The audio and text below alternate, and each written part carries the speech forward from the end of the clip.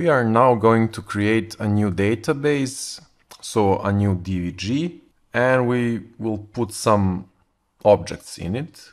We will use a command create DVG. First, we are going to make a pointer to a new database, to the block table. Then we are going to open block table for reading. Then we are going to make a pointer to a block table record.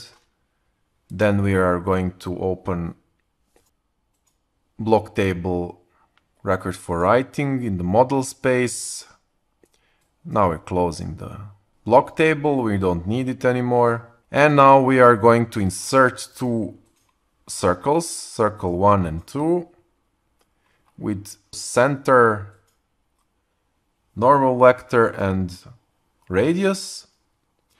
Now we are going to append the first and the second circle to the block table record, and we are going to close the first and the second circle and then block table record. This is a way we insert multiple objects into the block table.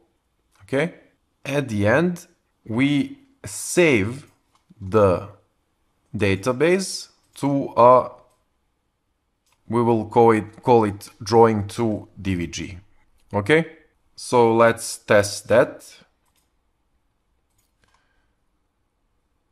We will call create DVG. I will already load everything. So we call, okay, we open the drawing2. We will close it now.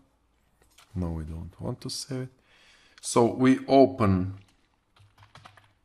close the, and now we created a drawing2 DVG database with two objects. Okay. In this recording, we will also read that database.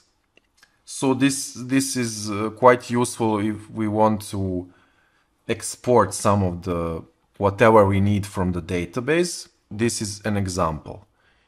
We are making a command read DVG. So here we make a pointer to a new database. We are reading the DVG file like this. Pointer to the block table, open for reading, block table record pointer. We're getting from the model space the block table record for reading. We don't need block table anymore, so we close it. We need the block table record iterator. We make a pointer to it. We call a new iterator. We make a pointer to an entity, and then we iterate through the block table records.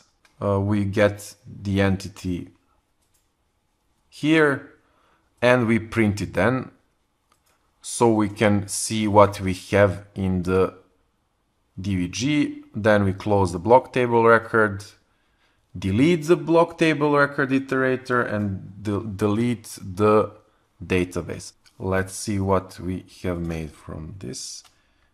Read DVG.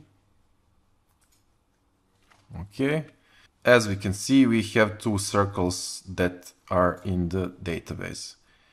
Let's now open the drawing2 and see what, so we can see two circles. Okay. What if we delete this circle and like use our pre-made functions like draw a circle and let's draw a line. Okay, we save it. Let's see now, read DVG. And so we have two circles and a line. We can use this to export it to an Excel sheet or JSON or whatever we need.